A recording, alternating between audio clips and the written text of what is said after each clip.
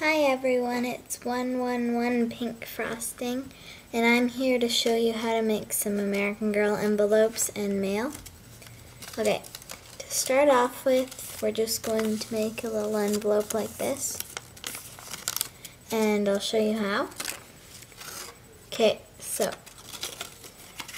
you'll need some blank computer paper, a pen or pencil, some glue, scissors, and a ruler, and a toothpick, and some kind of little box. I have this box, it's like a Q-tip thing, and I'll show you what I'm doing with it later. Okay, to start off with, you'll need to measure the computer paper. So it's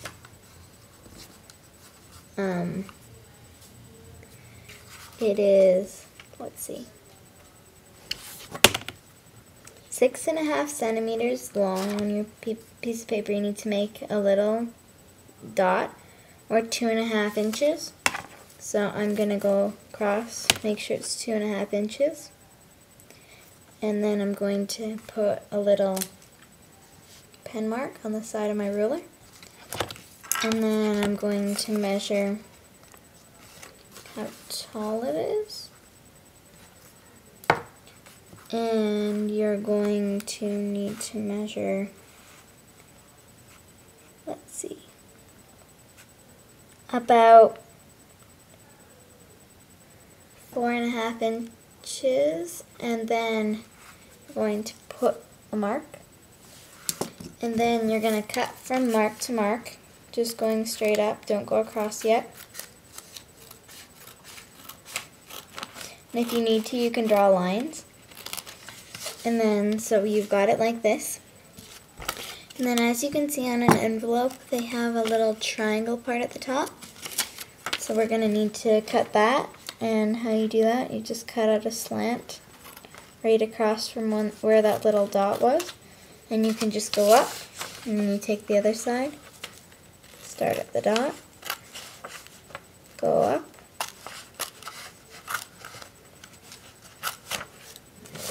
and you got to make sure that it's even, because you don't want to turn out with a lopsided envelope. So it's going to look like this. And then you're going to fold it all the way up to your little black mark again, so don't go all the way up to the tip of the triangle. It's going to look like this.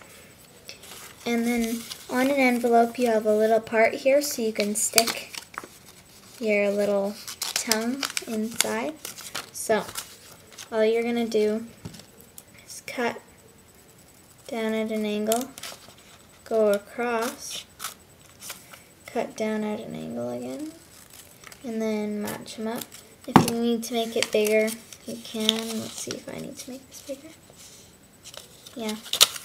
So I just go down some more, cut across, go down some more, and then you've got it like this. And if you need to make it even, make it even, because some sides you don't want it to look lopsided. Still kind of looks lopsided. Okay. That's better. Okay, so then you're going to end up with something like this. And you're going to want to glue down the edges, so you're going to open it up. And you're going to want to glue or tape. You're going to go down the side all the way to the crease. You don't want to really go any farther. And you're going to go like this. But you don't want to get any glue on the inside, because that's where you're going to put your letter. And then you're going to fold it up, place the glue down, and you're going to test it out and see if you can put your flop thing inside the little envelope. And then you have a little envelope. And then you want to cut a little tiny piece off of your computer paper, like little tiny rectangular squarish thingamabobber. And then you can make it look like a little stamp, like put I don't know what you want to put, like stripes and polka dots or whatever you want. And then you're going to glue it on the back right corner of your envelope, like that. And then you have your envelope. Now you need to make some mail. And what you can do is you can measure the envelope and cut some paper. And if it's too long, it doesn't matter because you can fold it up and put it in. But you don't want it to be too wide.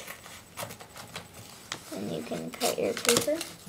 I would suggest with the size envelope that I told you, maybe about, it could go longer than that, maybe about like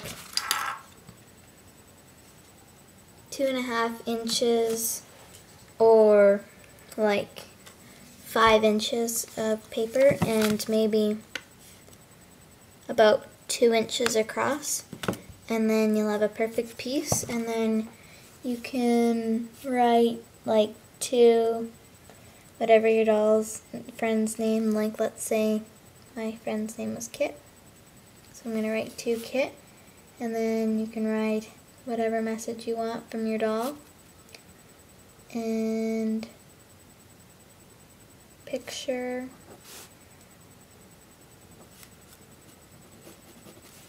and then from their name. So, to Kit, happy birthday, love some person's name. And then you can fold it up, open up your envelope, stick the letter in,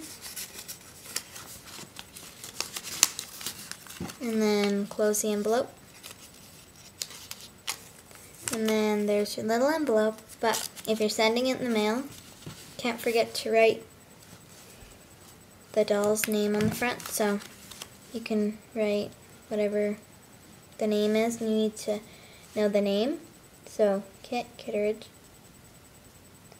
And then let's say her address was 123 blah blah blah street, blah street. And then her postal code or zip code was 8235761 or whatever. And then she lives in San Diego, yeah, and then California, and then USA, and then you're going to put your name here, whatever your name is, with your address, your postal code, and everything. And then you've got a little letter. And if you want to make a little mailbox for your doll and pretend that there's mail in it, or else you can send mail back and forth with your friends or whatever, then you can get a little box like this. It's just a Q-tip box, but you can use like really any kind of box. It doesn't have to be plastic, but I thought this would be kind of cool. And then you're going to take a toothpick and some tape, and you're going to tape the toothpick to the side of the mailbox. Make sure it can still open up. Then you're going to cut a little kind of triangle-ish thing, like this. And you're going to decorate it however you want. I'm going to put a cupcake.